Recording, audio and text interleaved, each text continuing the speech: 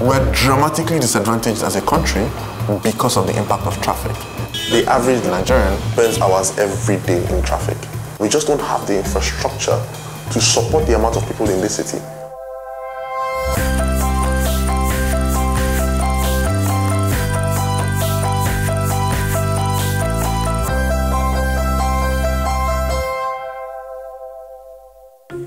Here in Lagos, Nigeria, traffic can get, well, pretty bad.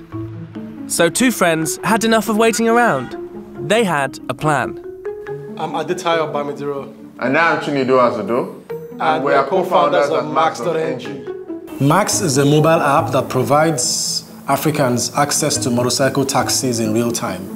And what we do is we train drivers, regulate them, and then connect them to customers who need to move from one point to the other. We also connect those drivers to individuals and businesses who have packages they want to deliver from point A to point B. Chinedu and Adetayo met while studying in the States. They took a few classes together and both realized they wanted to help their home country. While we were there, we both had the passion to transform and to change Africa. And we asked ourselves, what is the best way for us to create a lot of jobs and what kind of problem that can we solve that would make a lot of impact? You see, Nigeria is one of the fastest growing countries from a population standpoint. With the infrastructure that we have available today, motorcycles solve the problem. You see, everything else gets stuck in traffic. A car gets stuck in traffic. Buses get stuck in traffic.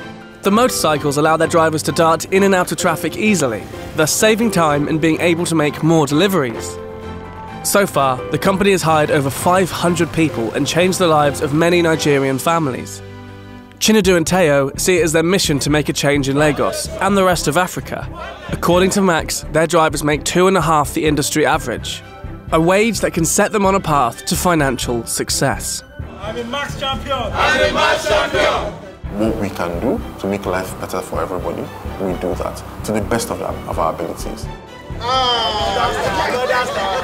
Another star! Another star!